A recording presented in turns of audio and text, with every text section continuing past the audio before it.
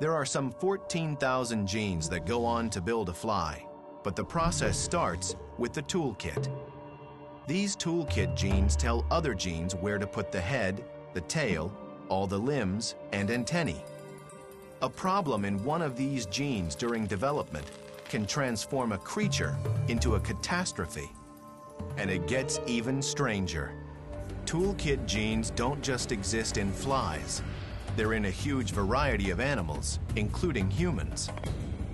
That's why there is such similarity in the embryos of a fly, a mouse, an elephant, and a human, despite how different they'll look as adults. A similar kind of recipe underlies the development of bodies as different as those of sea anemones and humans. I mean, that's really remarkable, that a version of the same recipe can build bodies that are so utterly different. The finished product may vary. Fins, feathers, or fingers.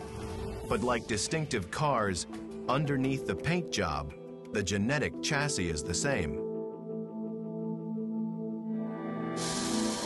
It's a new way to look at nature's bodybuilding.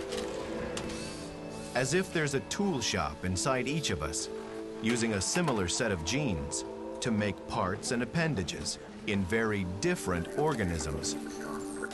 Creatures and their body parts aren't invented from scratch.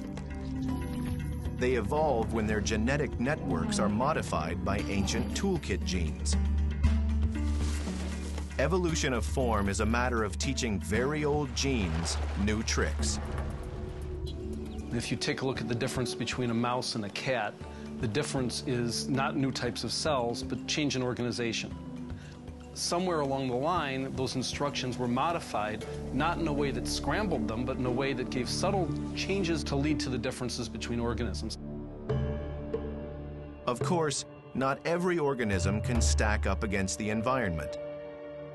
The genetic toolkit builds bodies that are, at best, hopeful possibilities.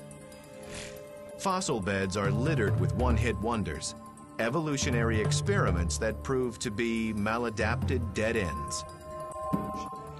Evolution has taken millions of twists and turns. How did toolkit genes that made an ancient worm get reconfigured to eventually make the parts that make us?